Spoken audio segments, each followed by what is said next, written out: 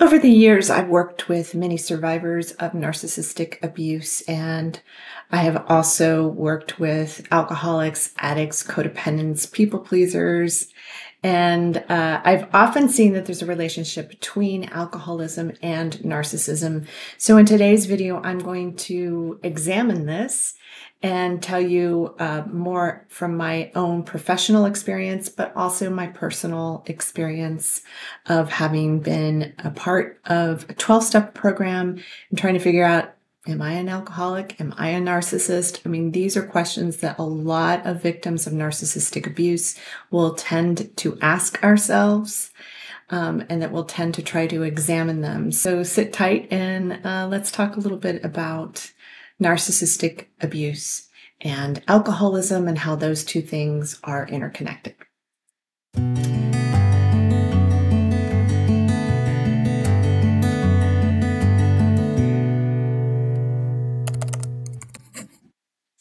I'm Dr. Meg Haworth, and I'm a transpersonal psychologist and holistic nutritional chef, and I help women survivors of parental narcissistic abuse to heal holistically, releasing the trapped emotional energy that gets trapped in our bodies, which is our subconscious mind, by the way. And I also help them with food, diet to help support the body to heal itself while you're going through your emotional release and core negative belief release process.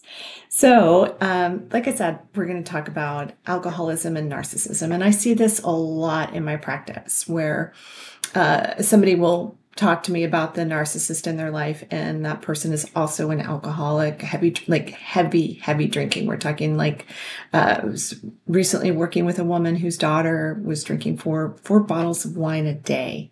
So this is like a huge issue. And the thing that got her to understand that her daughter was even a narcissist is the fact that they did an intervention.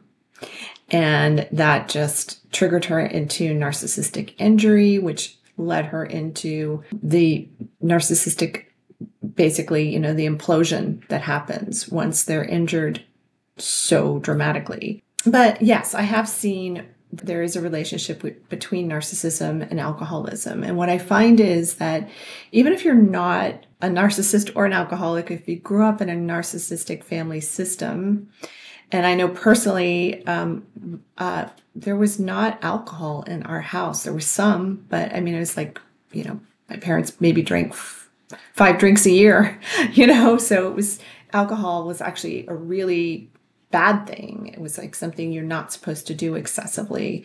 So to me, any amount of alcohol seemed like a lot. So, but the addiction that was going on really was sugar. With my narcissistic parent. And so it can be any kind of addiction, but I see this a lot with narcissists. So, and my thought behind this is that narcissists tend to have had significant trauma. They are doing everything they can to avoid shame and guilt. It's a shame-driven disorder. So they don't want to feel their shame. They don't want to feel their guilt. So they project it around onto everybody close to them, and then try to keep it hush-hush so that nobody sees how destructive and abusive and cruel that they can be, that's only for the people close in behind closed doors to witness.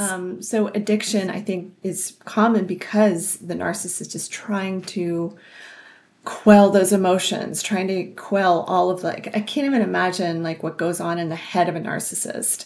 All of the awful things that they say to themselves, that they say to themselves about other people, the way that they're constantly tearing other people down. It's just the manipulations that are constant, the lack of conscience, all of that, and the avoidance of the shame, of feeling any emotion or working through anything or trying to get better in any way, shape, or form. So because that's something that's going on with them, why wouldn't they want to quell that with something? Why wouldn't they want to use alcohol or drugs or sex or serial relationships, all of that, because they don't want to feel it. And this is why most people go towards addiction, in my professional opinion and in my personal opinion. I think that they often go there is because they're self-medicating, they're self-numbing, because there's just so much pain in there and they don't know what to do with it. So I think that's, one of the relationships is it's about emotional pain and wanting to cover that. And ACONs, adult children of narcissists, who are empaths and sensitives, which are the people that I work with, they tend to be the scapegoat of the family or the lost child. I was the lost child, the one who gets lost in the shuffle and becomes invisible or makes themselves invisible. I can tell you I definitely made myself invisible. Or they become the enabler. So we're the ones who tend to become major people pleasers. And it doesn't mean the golden child doesn't become a people pleaser too. They may be more towards perfectionist. And they tend to be more likely to also develop narcissism. So, but for those of us who are introspective and thoughtful and empathetic and have, empathy in spades, have lots of it, to help ourselves and to help other people with, we tend to become people pleasers. And a people pleaser is like a big red flag for the possibility of becoming an addict, or more importantly, or more likely to become a codependent. And that's my own personal story, as I became a codependent to a number of addicts. And because I'm also a people pleaser, I was also drinking a lot. And I would drink to cover up my own emotional response, because I'd be around these narcissistic men that I was dating, liars and cheaters and narcissistic friends, and family members. And it's painful. It's painful to be in the middle of it. And I didn't have the skills and I didn't have the understanding. So I would, just be like, I just want to numb this because I can't hold this for everybody. When you're an empath and sensitive, a lot of us do use alcohol, drugs, sex, shopping, whatever it is, to try to numb ourselves and distract ourselves from everything that's going on around us. We don't know what to do with all this energy. We just find ourselves sponging it in. And so it's just overwhelming. And so we may end up drinking as well. And so personally, I just wanted to share a little bit of my own alcoholic story. I'm not an alcoholic. I did at one point think that maybe I was. I was drinking with alcoholics, with addicts, with narcissists. And I started that later in life. And I'm also a big people pleaser. So I was always trying to make them happy, and a major codependent. That's something that I was always getting in codependent relationships, serial monogamy, one relationship after the next for many years, until I got into AA. And I went to AA because I felt like I was drinking way too much for me. And I felt like I'd gotten to a point where I couldn't stop. And, but I wasn't doing what alcoholics traditionally do. I was not waking up in the morning and drinking all day long. I was not drinking bottles and bottles a day. I had a lot of shame around alcoholics in my family and around drinking too much in my family. So like, having 2 drinks or 3 drinks was considered an alcoholic in my family. And so I had a lot of shame that I had to work through around that.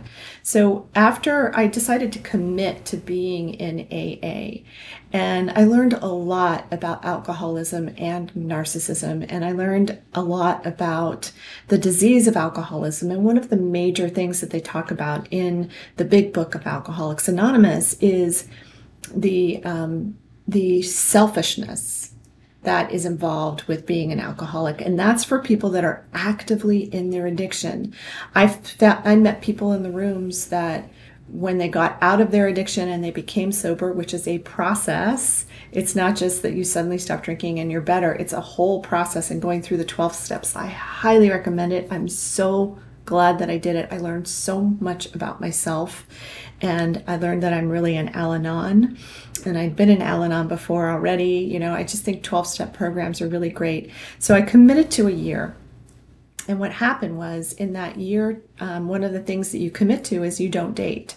So I stopped dating, and I have had a whole different relationship with men and dating and all of that ever since, which has been really great. It's helped me reform that for myself. But I also learned from listening to literally hundreds and hundreds of stories of alcoholics, that there's a huge difference between an alcoholic who's actively in their addiction and is acting in very narcissistic ways because they're deep in their addiction and that's all they can see, that's all they can focus on. All they're looking for is their next drink or their next high, their next thing to try to quell all of those emotions and the betrayal experiences and the pain and all the things that they have been trying to cover up. And so they're looking for that next thing. And so, yes, you look at an alcoholic, if you know an alcoholic or you lived with one, you'll be like, they are some of the most selfish people on earth, because you'll feel like, hey, they completely ignore me for the substance. They may steal from you to get money to pay for the substance that they're trying to numb themselves with. So yeah, so when you're in the middle of the addiction, you are highly narcissistic. Are you a narcissist? Not necessarily. But I have seen and, had a real strong sense that people that I did meet in the rooms, some of them were, I think, both alcoholics and narcissists.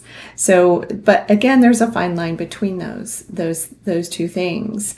So, because, I've also known narcissists who drank very heavily to, again, I think they were trying to quell the feeling of the shame and the guilt. They don't want to feel it, so they're just throwing it on everyone else.